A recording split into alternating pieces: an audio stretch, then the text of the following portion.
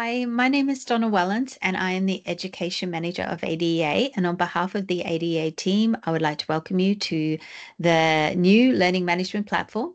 We thank you so much for all your patience and understanding through this entire process. It is always challenging with new systems, and your understanding has been very much appreciated. So in this video, I will give a quick overview of the system features, how to navigate the platform, highlight some of the sections, such as the credentialing section, and also how to purchase courses, how to access the learning catalog, and a few other features. So let's get started. When you first log into the portal, you'll see that there are some main tabs across the top of the screen here. You also see your name, which will appear up here, and that is your account section. So if we click on that, it will open up your account. And in here, this is where all of your invoices that need to be paid, any renewals, if they're due, this button will enable you to renew. And it includes all of your member profile details if you need to change your password and things like that. So if we have a look along the tabs here, you will see that in the membership tabs, it also allows you to renew membership. In this tab here, we have a Find a CDE feature, and this includes search capabilities. So we can search by postcode, but also by areas of practice, etc., clinic names. If your practice does not appear in here, you can go back up to your My Account section and you can add your clinic or edit your clinics. If we go into directory profiles, this is where you can add your clinic, put in your clinic name. You can fill out any of these, whatever you would like to appear on the platform. And once you're happy with that, save and close. And you can also edit existing clinics as well. So just click out of that one. And if we go back up to our menu bar here, we'll see the next one across is our education marketplace. And this is where you can purchase courses you may wish to add to your learning plan. If we scroll down, you can see that you can actually look at the courses before purchasing or enrolling, and it will give all the details, the learning objectives, the course outline, any assessments associated with it. If you wish to purchase, you can update the cart, and it will allow you to either continue shopping if you wish to purchase some more courses, or you can go up to your cart and you can go through that process of purchasing. And once that's all purchased and you submit your order, the learning activity will then appear in your learning center within your learning hub, and we'll go through that in a little bit more detail soon. So looking at the next section that we come across is our credentialing section, and this covers information around the initial credentialing process if you are applying for initial credentialing, and also re-credentialing. And we will run through that in a step-by-step process in some other videos as well. If we go back up to our credentialing button here, you will see there's a Find a Mentor button, and this feature connects you with approved ADEA mentors. And this could be either as part of the credentialing process, or if you are just wishing to expand your scope of practice. Okay, so above this menu button here, we have two other buttons. We have a Diabetes Connect button, and that's a direct link to the Diabetes Connect platform. And we also have the Learning Hub button here, and this takes you directly to your personalized learning platform. So we'll just click on that one and have a look at our Learning Hub. So you can see there are a number of key features here.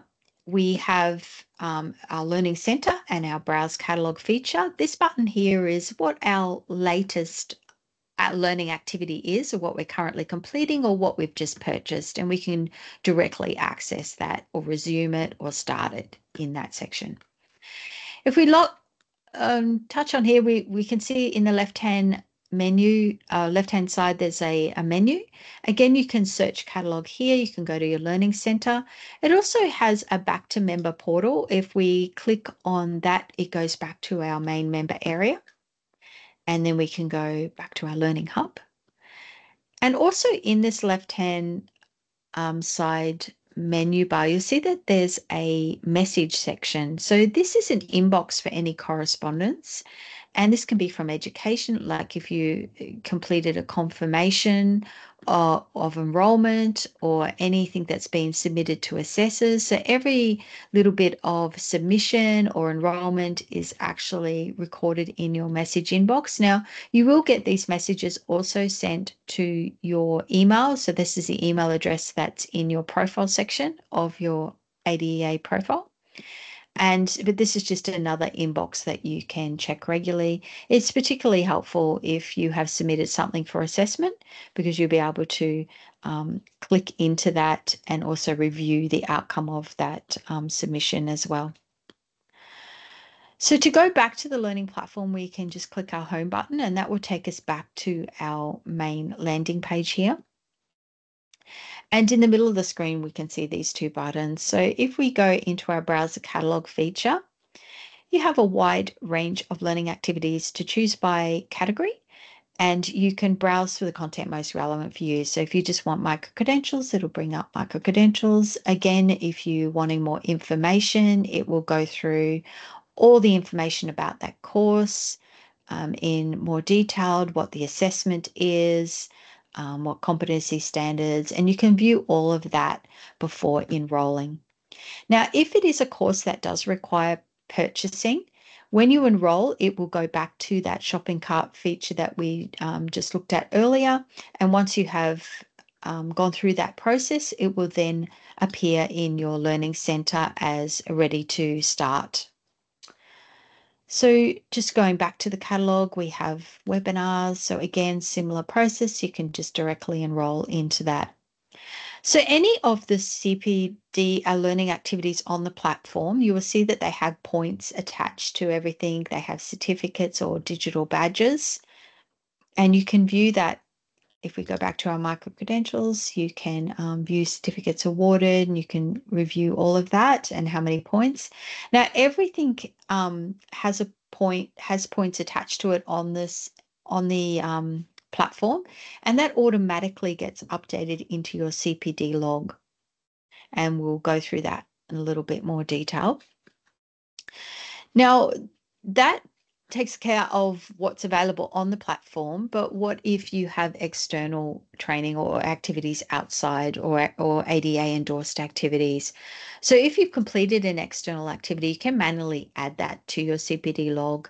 And how we do that, we'll just go back to our learning center and we'll go into the Learning Center. We'll see that there are 4 tabs here. The current is what you are currently your learning activities you're currently doing. So we can either resume or start here. We have completed, which is what we have completed, any submissions and certifications. So we'll touch on those in a minute. But to add your external activities, you can click on the actions button and this is where you add an external activity. So here you can either choose some endorsed activities or you can add your own if you've done like a diabetes workshop. Of course, you would put in your full title and then you would go through and what date you completed it, who it was, you put in a full description of the learning activity. You put what type it was. So if it was an external course, what category it belongs to and how many points. So say if it's a morning workshop, it might only be 4 hours. So generally 1 hour of learning activity is equivalent to 1 CPD point unless otherwise stated. So in order to, and please refer to your CPD portfolio and credentialing assessment guide for more information around all those categories and your points. So this section here is where we would attach our certificate of attendance, for example, so evidence of completion of that learning activity. And once you attach that file, you would create this external learning record or training record. And once you're happy with all that, you would hit save. And that actually saves it to your CPD log. So moving back to our home button here, and we'll go back to our learning center.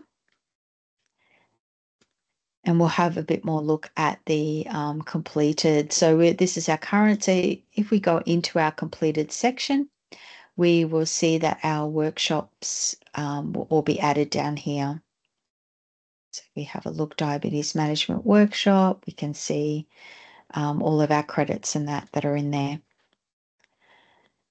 You also see a submission tab. So this is all the submissions that you've put in. So whether it be to assessments or any feedback surveys, everything that you've submitted will be within this tab, and you'll be able to click on that and view that. Now, our certification tabs, this is where our credentialing programs sit. So this is attached to digital badging, and it's attached to our certification program. So this is where initial credentialing would sit, and this is where our re-credentialing program is. You can see that for our re-credentialing program, we have a progress bar. As we complete our CPD activities are automatically credited. Any external activities are also credited to that. And we'll be able to go through that in more detail in the re-credentialing videos. So going back to our completed, so how do we print out our CPD log? So you can actually print that out by going into this completion section. If we go to our actions button, you'll see that we can print completed learning. So if we do that, that prints all of our completed learning, including our activities we completed on the platform, as well as any external. So you can see that it's added external training. So these are training that we have added. And you can simply download that or print it. We can also download all our certificates from here. You can also look at your certificates by clicking on the actual program. So if we go back into our Learning Centre and we go into our completed, we'll be able to view our certificates there. So if we view our certificate, it will show our certificate there. Okay. So to return to that page anytime, we can hit the home button. And alternatively, we can go back to the member portal button as well. So another feature of our completed section here is we can go into, if we want to print a particular area, or a particular date, you can put in your date here, and that will just print out between those dates, or alternatively, you can print out according to your category. Okay, so that's pretty much, if we go back to our menu here, we can see that if we need any further assistance, they do have a Getting Started button here. And it goes through a bit more detail on how to edit your profile, a bit about the catalogue. So I hope this overview has been helpful. Thank you for watching. And for more information on the credentialing process, please refer to the credentialing videos. Thank you.